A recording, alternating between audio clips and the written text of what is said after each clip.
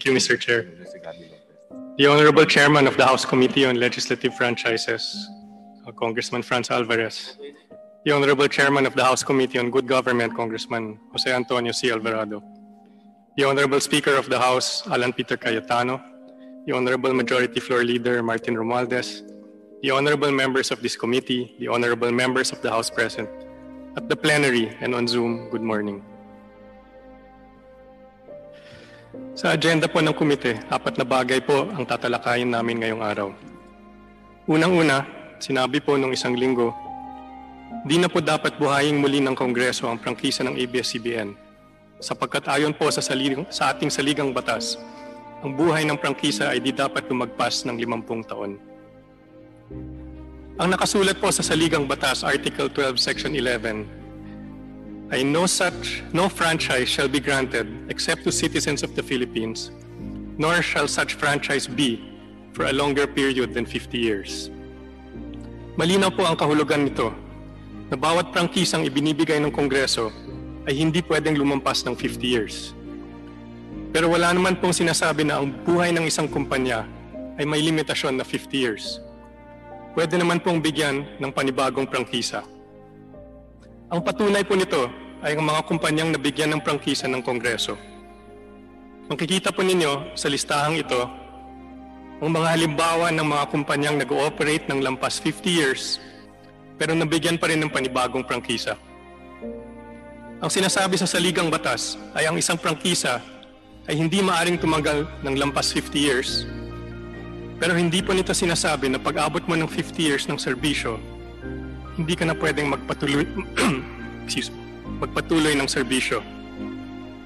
Ang sinasabi lang po ay kapag nag-expire ang iyong prangkisa, kailangan kumuha ulit ng panibagong prangkisa at ang ibibigay na bagong prangkisa ay hindi pwedeng lumampas ng 50 years.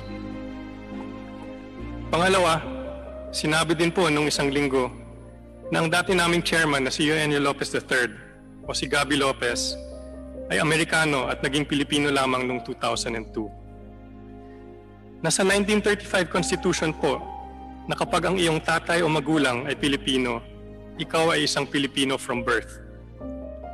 Si Mr. Lopez po ay pinanganak noong 1952, kaya sakop po siya ng 1935 Constitution. Ang tatay at nanay niya ay parehong Pilipino, kaya from birth, automatic na siya ay isang Pilipino din.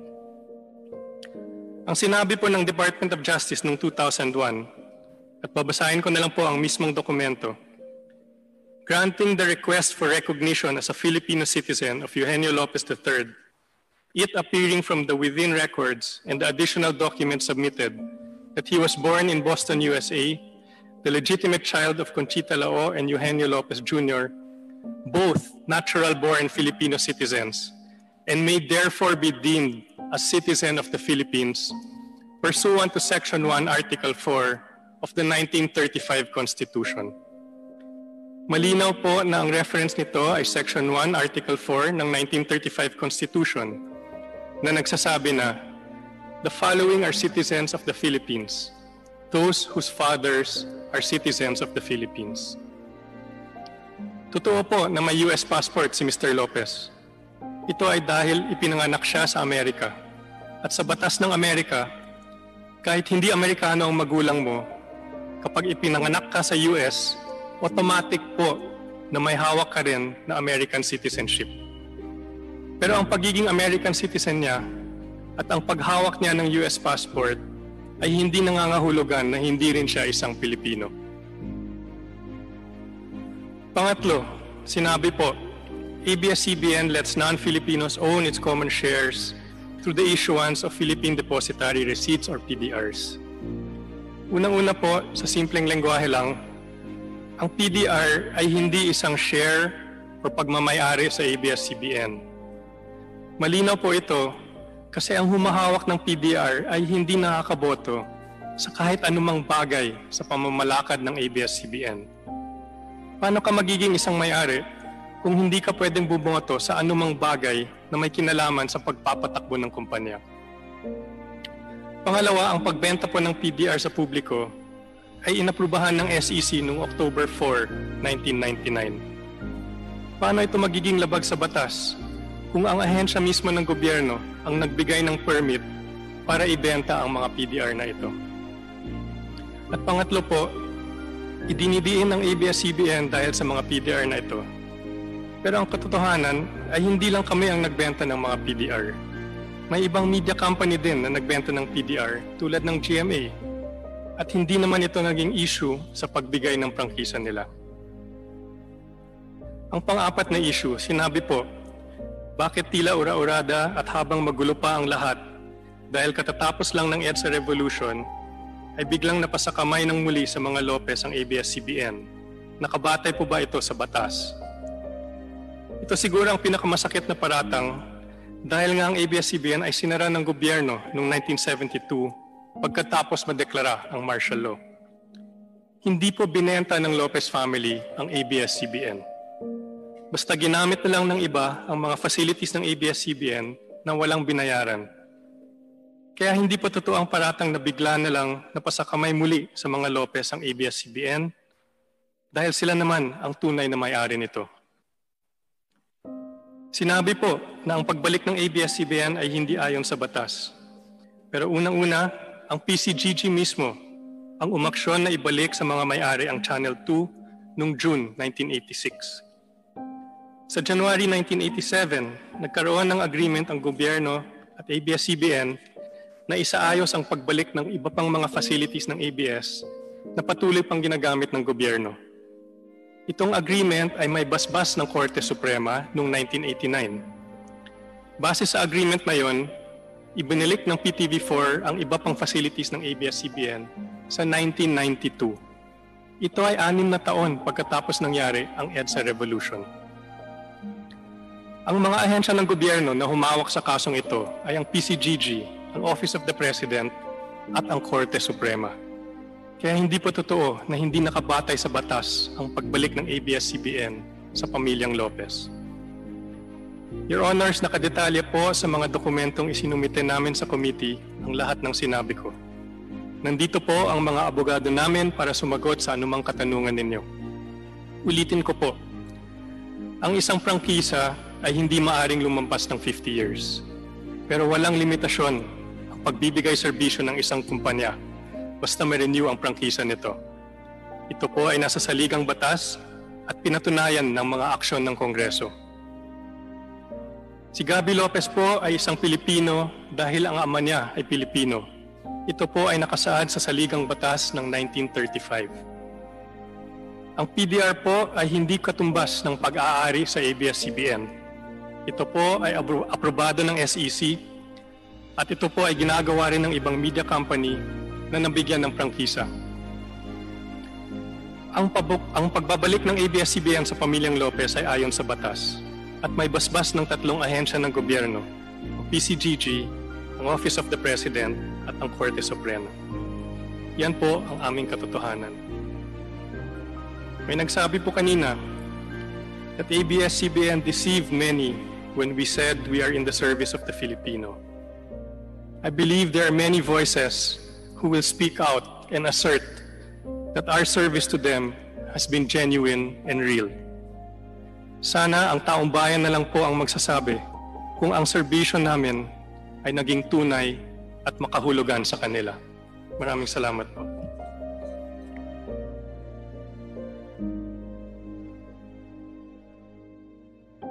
Meron po akong pin-repair na konti ring slide. Sana po maipakita muna bago ako magpatuloy. Pwede po, Deputy Speaker Marcoleta. Law, ibig sabihin batas. So kaya ginawa ang batas sa isang democratic country na kung nasaan tayo ngayon is para maging pantay-pantay ang lahat ng tao. Sa classroom may batas, bawal lumabas o bawal lumabas. Pero pag sinabing pag nag-comply ka na bawal lumabas, pero may ginawa ka sa pinagbabawal nila, inayos mo yung law ng classroom nyo at sinabmit mo ulit, ay pwede na pala ikaw lumabas. Mr. Speaker,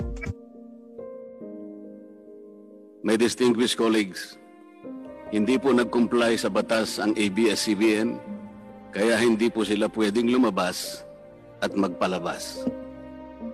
Those opposing the franchise application of ABS-CBN will show with clear and convincing evidence that ABS-CBN did not comply with the terms and conditions of its franchise, as well as our laws and the Constitution.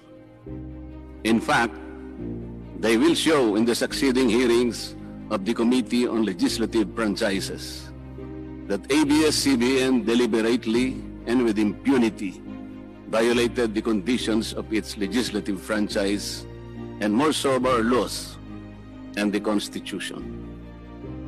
Matagal na po kasi ang mga aligasyong ito. Hindi mamatay-matay, lumulutang sa internet, nasa labi ng mga Pilipino. Hindi seryosong binigyan ng pansin. Bakit po? Tikom ang bibig ng may kakayahang magsiwalat nito dahil takot sa maimpluwensyang network na kayang sirain ng tao, kandidato man o hindi. Salamat at ganap na nanindigan si Speaker Alan Peter Cayetano at hindi inalintana ang mga tuligsa sa kanya at pinayagan niya na magkaroon ng patas, bukas at malawak ang pagdinig sa mga aligasyong ito katulad ng nagaganap sa araw na ito. Ang banggit nga po sa John 8:32 ay ganito, "And you will know the truth, and the truth will set you free." Violation of the Constitution. Number 1, franchise is longer than 50 years. Hindi na po dapat payagan itong pagre-renew ng prangkisa ng ABS-CBN. Dapat na pong isara ang pinto para sa kanila. Bakit po? Because the ABS-CBN has been using the airwaves for more than 50 years. 53 years today, to be exact. Our Constitution says that Congress can grant a franchise of up to 50 years only. Taong 1957, nang makuha ni Don Eugenio Lopez Sr., may-ari ng Chronicle Broadcasting Network o CBN, ang Alto Broadcasting System o ABS. Simula po noong 1967 ay naging ABS-CBN na po ang tawag dito dahil sa merger ng ABS at CBN. Kung susumahin po natin ang prangkisa nito simula noong 1967, ay 53 taon na po itong gumagamit ng airwaves magpahanggang ngayon. 63 years naman po kung susumahin natin mula po ng pagkakakuha ng CBN sa ABS noong 1957. The Committee on Legislative Franchises should not allow itself to be used by ABS-CBN to again circumvent the Constitution and violate the categorical 50-year limitation imposed on franchises. Hindi na po dapat buhayin muli ng Kongreso ang prangkisa ng ABS-CBN sapagkat ayon po sa ating saligang batas, ang buhay ng prangkisa ay hindi dapat lumampas ng 50 taon. EDSA Revolution. Siguro po may mga ngatwiran at sasabihin ng ganito, isinara naman ng martial law ang ABS-CBN. Di po ba? Dapat huwag bilangin ang panahon na yon. Tanggapin po natin sandali na isinara nga ang ABS-CBN simula Setyembre 23, 1972 pagkatapos na ideklara ang martial law. Pero hindi po ba nagbukas din ito agad matapos na ito ay mabawing muli ng pamilya Lopez noong EDSA Revolution? Hindi ba't kulang-kulang 13 taon din po ang namagitan na panahon? So let's assume that we subtract 13 years from the 63 years that ABS-CBN has been in operation starting 1957 when CBN acquired ABS. Hindi ba't 50 taon din po ang magiging resulta? Ibig pong sabihin, tapos na at paso na pa rin ang prangkisa ng ABS-CBN with or without martial law. Hindi ba't sobra-sobra pa rin ito at lalabag pa rin sa ating saligang batas? Naging palasak nga noong panahon ng martial law ang kantsaw na tama na, sobra na. Subalit ang mahalagang tanong po ng taong bayan na hindi pa nasasagot magpahanggang ngayon ay kung paano biglang nabawi ng mga Lopez ang ABS-CBN mula sa pag-aari ng gobyerno pagkatapos maitalaga ang Cory administration. Sinulatan po noon ni dating Senador Lorenzo Tanyada ang Presidential Commission on Good Government na isoli na sa mga Lopez ang ABS-CBN kahit may arbitration pang nagaganap sa pagitan ng pamahalaan at ABS-CBN. Na i-turn over po agad ang istasyon ng ABS-CBN sa mga Lopez sa kabila ng wala pang pagtukoy sa tunay na pagmeme-ari nito ayon sa kautusan sa Board of Administrators na binuo sa Letter of Instruction number 1 ni Pangulong Cory Aquino. Sa ngayon po ay wala man lang mailabas na papeles tungkol dito ang PCGG. Nagbayad po ba ang ABS-CBN sa Administrasyong Cory Aquino? Nag-public bidding po ba? Bakit tila ura-urada at habang magulo pa ang lahat dahil katatapos lang ng EDSA Revolution, ay biglang napasakamay na muli ng mga Lopez ang ABS-CBN? Nakabatay po ba ito sa batas? Hindi po ba dapat sagutin ng ABS-CBN ang mga tanong na ito upang mapanagot po ang dapat na managot kung meron man? Foreign ownership. Puntahan naman po natin ang muling pagbubukas ng ABS-CBN noong 1986. Pati po kasi noong panahon yun ay may paglabag na rin sa ating saligang batas. Ano po kaya yun? Dahil Amerikano at hindi Pilipino ang may-ari at namahala sa ABS-CBN na mariing ipinagbabawal ng saligang batas. Congress should deny the franchise application of ABS-CBN for its clear violation of the Constitution, requiring 100% Filipino ownership and management of mass media companies. ABS-CBN's former president, Mr. Eugenio Gaby Lopez III, was an American citizen when he took the helm of the company in 1986 as director, then president, and then chairman in the later years. It was only in 2000 that he petitioned for recognition of Filipino citizenship and was issued a certificate of recognition as a Filipino citizen in 2002. At kahit sabihin po natin wala na ngayon sa management ng ABS-CBN si Ginoong Gaby Lopez, nagpatuloy pa rin ba sa paglabag sa saligang batas ang ABS-CBN? Opo. Dahil magpahanggang ngayon ay nagbebenta pa po sila sa mga banyaga, mga hindi Pilipino, ng pag-aari o ownership rights ng ABS-CBN.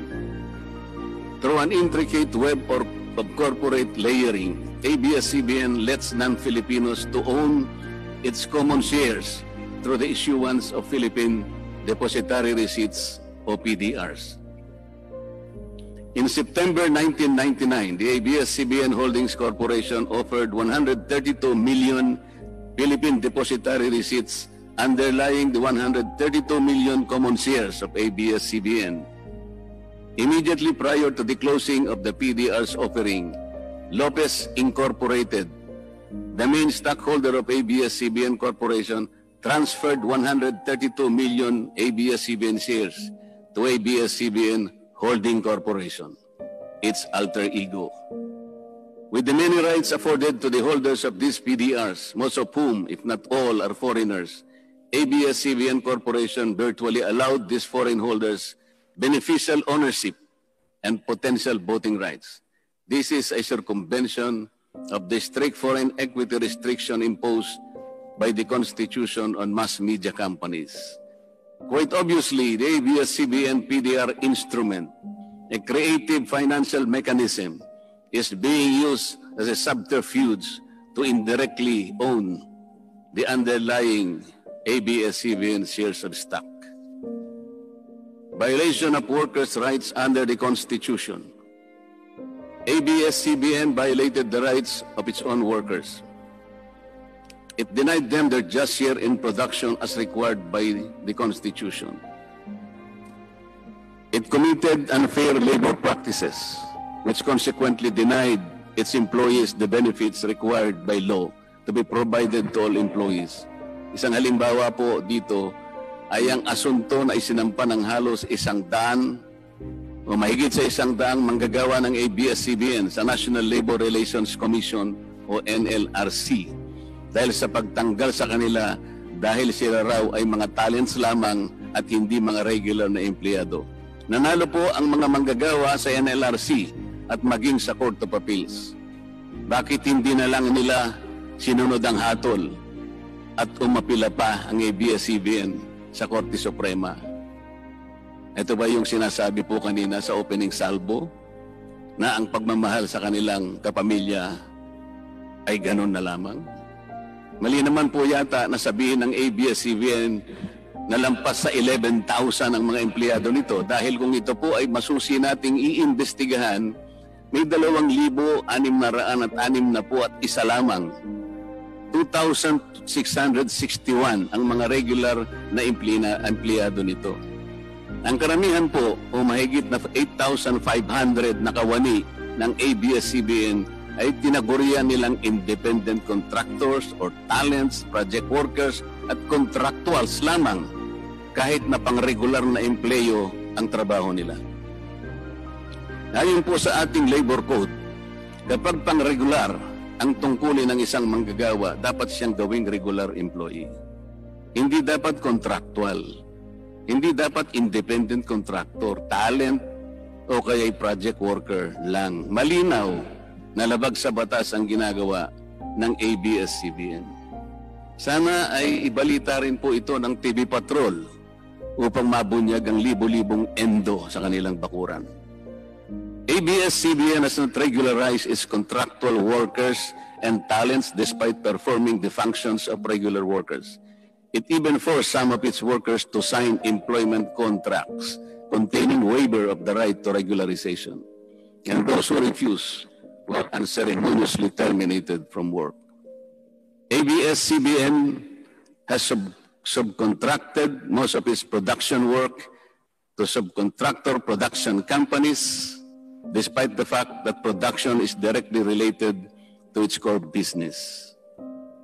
These production entities are paid minimally, whose workers obviously get lesser benefits and take-home pay compared to ABS-CBN's regular employees. And yet, the profit generated by ABS-CBN from its independent production companies appear greater than its expenses, especially those expenses that are even deductible for income tax purposes. Kung kaya't hindi po may kakaila sa publiko na napakarami ng labor cases na hinarap at haharapin pa ng ABS-CBN. Ang masaklap pa po dito ni hindi nagbibigay ng contribution ang ABS-CBN para sa benepisyo ng kanilang mga empleyado. Dahil po sa 2,661 lang ang regular employees nito, ang mga ito lang ang may benepisyo. Ang iba po na mahigit 8,500 na nagtatrabaho sa ABS-CBN ay wala po ni katiting na government-mandated benefits na natatanggap katulad ng SSS, PhilHealth, o kaya Pag-ibig. Kanina po sa opening salvo, narinig po natin na ang kanila pong isinasangkalan ay yung kanila pong mga kawani, mga manggagawa. Ang kongreso pong ito ay nakikidalamhati. Nalulungkot din po. Bakit naman po hindi? Kung pwede po nating ipaghalimbawa, sandali lamang po, ang ABS-CBN sa isang jeepney driver. Alam po niya na wala siyang prangkisa. Nagsakay po siya ng napakaraming pasahero. Yung mga pasahero naman po, bago sumakay doon, hindi naman niya tatanungin sa driver, Mamang driver, mamang chopper, kayo po ba ay may prangkisa? Yung rota po ba ninyo, pinapayagan yan? Wala pong nagtatanong na gano'n kasi mabilisan eh. Pare-pareho pong nagmamadali. Ano pong masita siya ng LTFRB? Gagamitin po ba nung driver na yon o nung taxi driver na yon o yung bus operator na yon? Kawawa naman po yung pasahero namin kung patitigilin mo ngayon. Meron pong pupunta sa ospital, meron pong pupunta sa trabaho, meron pong pupunta sa eskwela. Napakarami pong gawain itong mga taong ito. Ito po ba ang ibibigay po ninyong halimbawa? Hindi po ba dapat kayo muna ang kauna-unahan na nag-isip ng kapakanan nila? Ilagay ninyo sa magandang kalagayan ang pagpapatupad ng prangkisa ninyo at wala pong malalagay sa alanganin. Huwag po ninyong isasangkalan ngayon ang inyong mga manggagawa at kani-kanilang pamilya. Hindi po ganon. Sasagutin po ninyong aligasyon na ito, hindi po sa pamamagitan ng emotional appeal. If this indeed the true house of the people, the Committee on Legislative Franchises must side with the poor workers of ABS-CBN in denying its franchise, justice to them will be finally served, although ironically, this will also entail some sacrifice on their part. Political bias. ABS-CBN has been biased and partisan in favor of particular candidates and against certain candidates during the 2010 and 2016 presidential elections, contrary to the terms of its franchise and in violation of the Omnibus Election Code.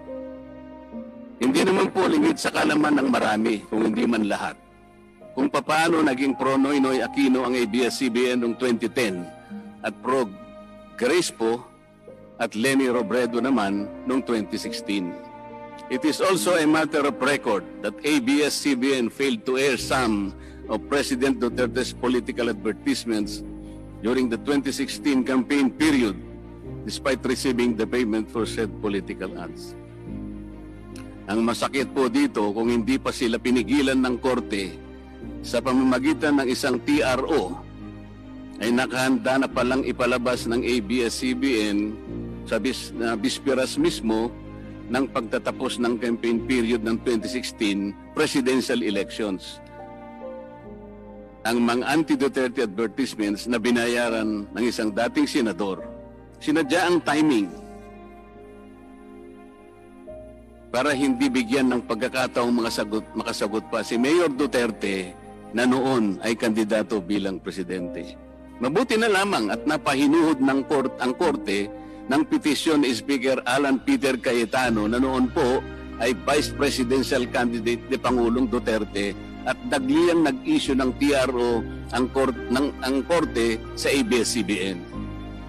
It is now a public knowledge that President Rodrigo Duterte and Speaker Alan Peter Cayetano expressed their disappointments over ABS-CBN's unfair reportings and meddling in previous elections. For those opposing the franchise application, hindi na po dapat payagan ng ABS-CBN na muling pakialaman ang politika sa ating bansa. Panahon na para ang taong bayan ang pumili ng mga namumuno na gusto nila at hindi ang napipisil ng ABS-CBN. Paalala lang po sa ABS-CBN, you are a broadcasting company, not a political kingmaker. Either you play ball or you play fair. Multiple channels in one franchise. Mga kababayan, inabuso po ng ABS-CBN ang kanilang prangkisa.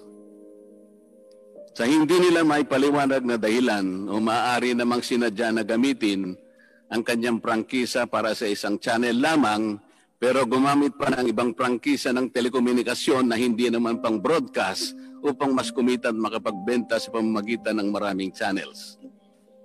ABS-CBN violated the terms and conditions of its franchise by offering its TV Plus boxes for a one-time fee but using the free-to-air signal authorized in the franchise granted by Congress at no cost to ABS-CBN. Tubong lugaw, ika nga. That this practice of ABS-CBN without permission from Congress or the National Telecommunication Commission is killing the cable industry, which depends on monthly-based subscription of its clientele. At bukod po sa pagbebenta ng TV Plus box sa publiko, sa Kapamilya Box Office Channel na nakapaloob dito, ay nagawa pang maningil ang ABS-CBN sa bawat pelikulang gustong mapanood ng publiko sa KBO Channel. Ibinenta na nga ang TV Plus box, ibinenta pa rin ang mga palabas na pwedeng mapanood sa TV Plus box. Dobleng tubong lugaw na po ito.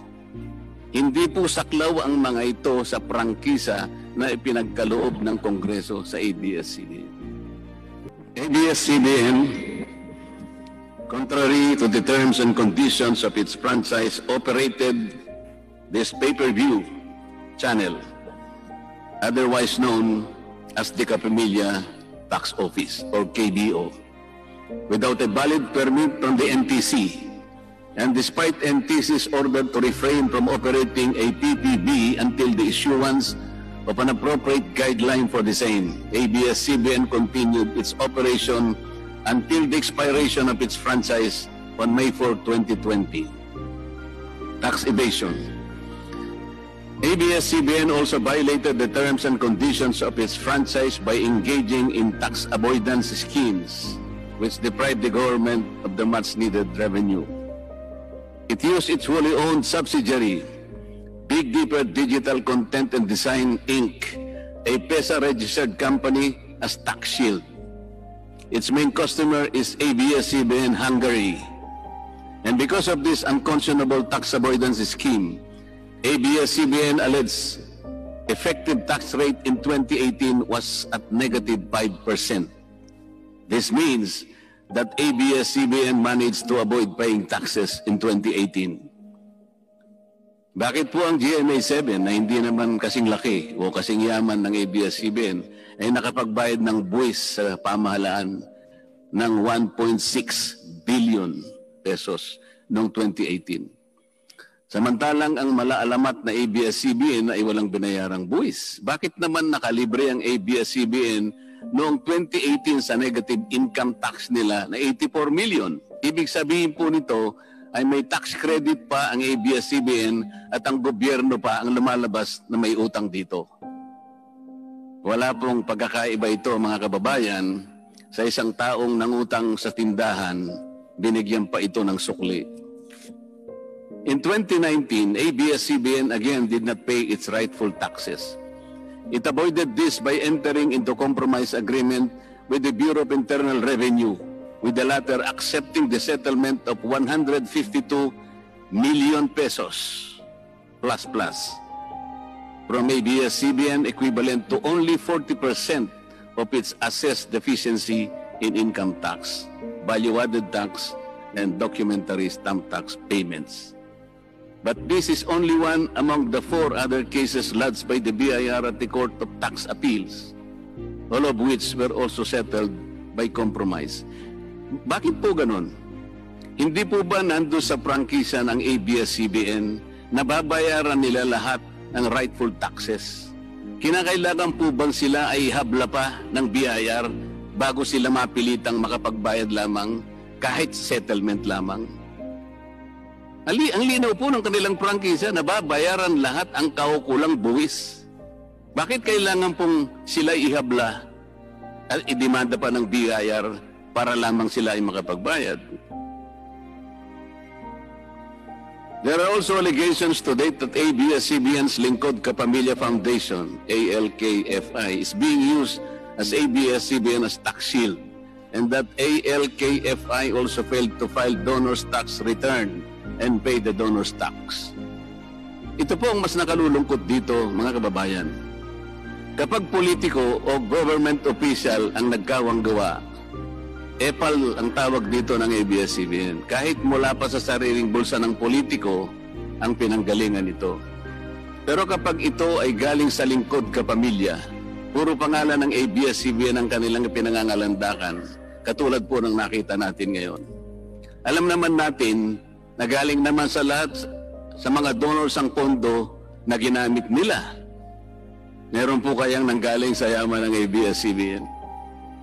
Di baling ang pantulong ng ABS-CBN ay galing sa donasyon ng ibang tao. Di baling ang perang pantulong ay mula sa tax avoidance ng kumpanya. Ang mahalaga ay mapalabas nila sa pamamagitan ng sa mamamayan, katulad po ng nakita natin ngayon na napakabuti at napakabait ng ABS-CBN. Kami po ay naniniwala na unti-unti na pong nabubuksan ang katotohanan sa ating mga mamamayan. Hindi po ba mas maganda at katanggap-tanggap na tumulong sa kapwa ng walang nalalabag na batas at buong sikap pang nasusunod ang prangkisa? Dahil po ba kayo ay nakapagdudulot ng saya, ng aliw sa ating mga mamamayan? Dahil po ba kayo ay nakapagbibigay ng inspirasyon, ng pag-asa, ng katatagan ng loob na kagaya po sa opening salvo kanina ng representative ng ABS-CBN, hindi na po ba natin susundin o tutuparin, isasaalang-alang ang ating mga batas, ang ating saligang batas, o kaya ang prangkisa ninyo? Makakapagpasaya naman po tayo. Makakapag-inspire po tayo. Nang hindi po tayo lumalabag sa batas.